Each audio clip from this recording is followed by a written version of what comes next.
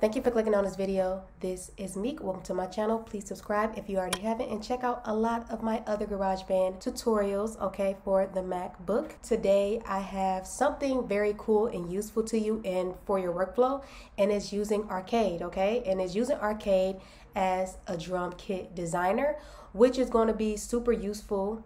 It's going to be super useful for you in GarageBand because GarageBand doesn't have a drum kit designer. They have drum kits, but you can't edit what sounds are in them, and this way you can have your own drum kits using Arcade's custom kit function, where you just drag and drop sounds into Arcade's sampler and you can make a kit. So this is going to be super cool, super useful, okay? And I'm going to show you how to do everything.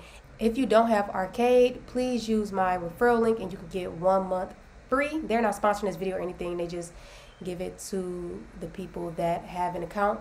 But you can use mine for free and just test out, the waters and see how you like it and see does it benefit your workflow. That's what it's all about, testing stuff out first, okay? So let's get into it. All right, so let's bring up GarageBand. All right, and we're going to pull up a plugin, and I'm just going to show you what I mean when I say there's no drum kit designer. This is, I believe, from Take a Day Trips artist packs, which the artist packs are super cool. So if I go to plugins and I go to the sampler, you can't bring it up, okay?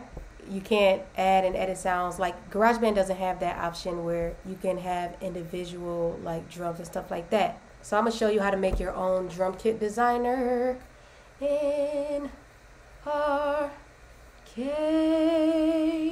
So what we're gonna do is go to this plus sign and you're gonna hit software instrument, create. All right, and then here where it says plugins, we're going to go to Arcade and Stereo. All right, and if your AU instruments are not pulling up when you try that, check out my video up there and the cards, okay? See how to fix that. Okay, so then we're going to go to here, these 3 dots, and we're going to go to create a new sampler kit, all right? And then we got a new sampler kit. So now we're in our custom kits area, and this is where you drag and drop the samples into, all right? You just drag your drum samples, snare, percussion, all those things. You just drag and drop them in. I'm going to show you how. And I'm using Machine's drum kits. You can use anything from Splice, or you can use a free drum kit that you find on the internet, and you can use this option, okay? I'm going to pull up my drums. All right, so here's my drum sounds right here. I'm using a Machine drum kit. All right, so I'm going to go to samples, drums. All right, then I'm going to find a kick that I like. I like that. That gives me like Kanye West Good Morning. All right. Baby maker. You drag and drop that in. And there it is. All right. Let's get all our instruments in here. I'm going to find a snare. All right. All right. So you take that and you drag and drop it right onto those dots on the white key. All right. And you can put them anywhere around the keyboard. Now I need a hi-hat, all right? And these are all the sounds that you need to make a full drum kit, okay? That's what I'm teaching you right now. All right, I guess I like that one. Drag and drop that on right there. All right, booyah. I need an open hi-hat, actually. I got my closed one. I need an open hi-hat. I like that.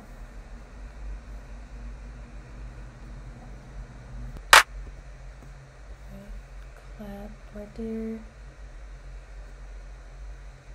Okay, and some percussion there. So excuse me if I talk loud, I got my headphones on now. All right, so cool. So now we have our drum kit. All right, and the first thing you want to do when you do this is turn off the loop for all of these. All right, I'm gonna turn off the looping, and then this has it at -2. Sometimes it just reads it that way. That sounds right. If I put it at 0, which is, where defaultly, you would think it should be. It sound right at where they had it. But if you want to change that, you just drag that back. Okay. All right. So we got all of our samples in here. I think I want a snare. Actually, not a rim shot. Let me change it. All right. Actually, I do like that. Let me use this.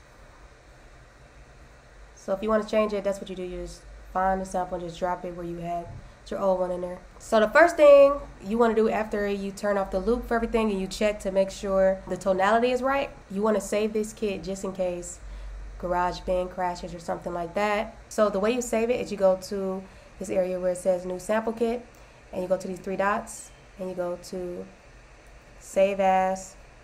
Alright, name, I'm gonna call it baby drum kit, and then I'm gonna put in the description soulful drums, because this is like neo soul type drum pack that I use. Alright, and then I'm gonna save that. Alright, and then we got our baby maker drum kit. Alright, so let me show you how to make a loop. Let's change the name of this. I'm gonna change the name of this track by double clicking it, rename this track, and we're gonna call it drum kit. Let's make a loop real quick.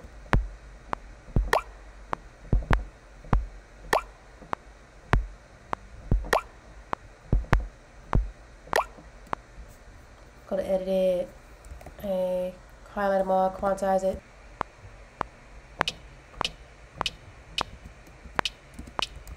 So you see how it just, when I tried to record more instruments in my loop, it made a new track, and I don't want to do that. So what I'm going to do is go to GarageBand, Preferences. You want to go to Preferences, you want to go to General. And in this area, Software Instrument Recordings, I'm going to push Merge for Cycle On. So Cycle On, you want to push Merge, okay? So let's try it.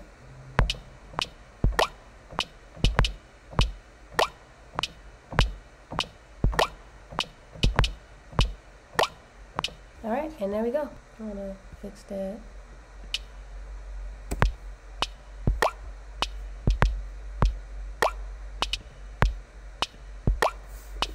Alright, I just made something simple for this. Let me drag a loop in now. Let's see. So the other thing you can do in here that you can't do with, you know, the drum kit or the electronic drum kit is basically mix your drum sounds, okay? So if we go to Arcade, let's just go here to Tweak.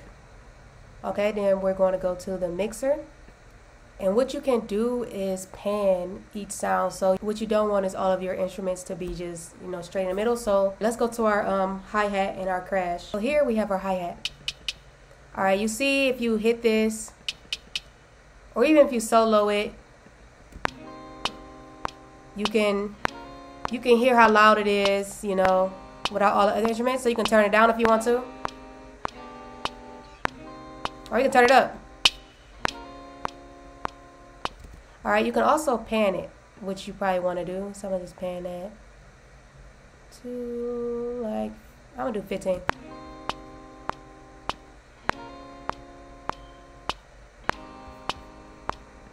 So I'm gonna solo my hi-hat and I'm gonna solo my crash. You can see it's hitting high, it's hitting loud. Turn it down. All right, and I'm gonna pan this like 15 that way.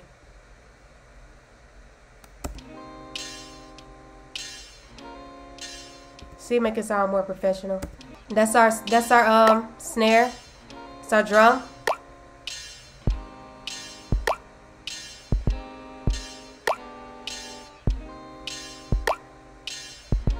All right.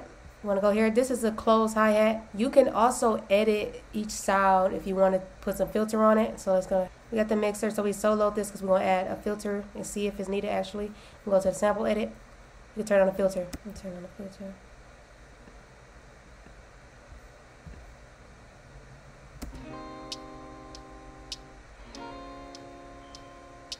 All right. I can also add some reverb since it's already, the reverb is going to already be on your Sim 1 anytime when you make a new custom kit. So let's go to our hi-hat. We can add some reverb to our hi-hat. Add some reverb to there. We can add it to the crash. So let's add some reverb to there. Oh, I made a mistake and put it on the drum. Let me take it off. Take that reverb down. But you can put reverb on your drum if you want.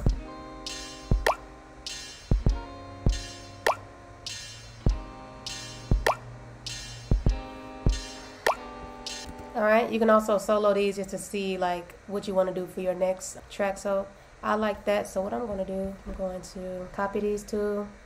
So I'm going to erase the hi-hat and the snares.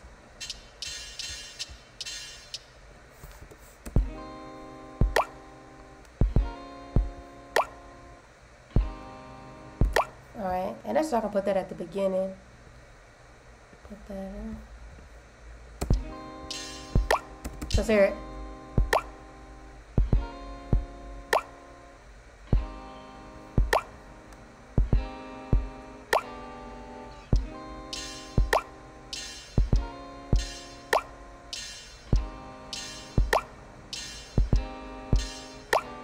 So that is pretty much it. That was super fun. I know it was. Okay, so if you like this video, please subscribe to my channel. I got way more videos coming in the future. Okay,